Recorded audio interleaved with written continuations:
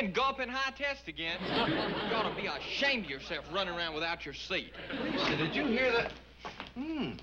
Something smells pretty good. What is it? Your breakfast? What did you do? Send out for it? That's a nice way to start the morning. Well, I didn't. Say you're sorry. What are you making? Hotcakes. I'm sorry. What sorry is that? The send out for it sorry or what I'm making sorry? Oh, Lisa. Did you say you were making hotcakes? Yes. Where are they?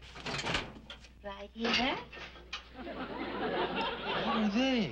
Hot kebabs.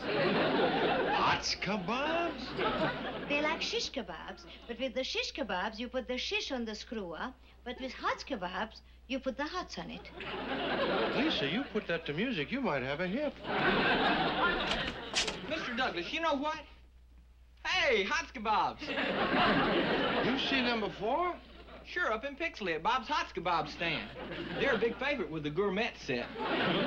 Why don't you sit down and have one? No, thanks. I just want to tell Mr. Douglas about the tractor. Oh, is that what all that racket was? Yes, sir. I think you ought to come out and have a talk with it. What? Well, it won't listen to me. What's wrong with it?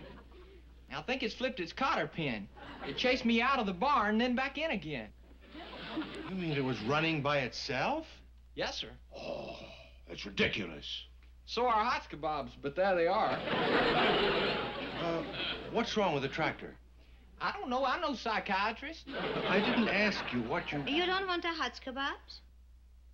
No. Are the brakes working all right?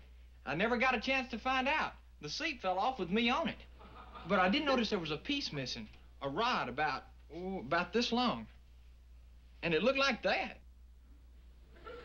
Lisa, where did you get that rod? A friend of mine gave it to me. Who? Well, he's a tractor. Lisa, did you take that rod? Well, you wanted a hot kebabs. I didn't say I wanted hot kebabs. Well, you look like you wanted it. The day I look like I want... Lisa, take those things off that rod. We gotta have the rod. If you want the rod, eat the kebabs. Never. I'll buy a new one first.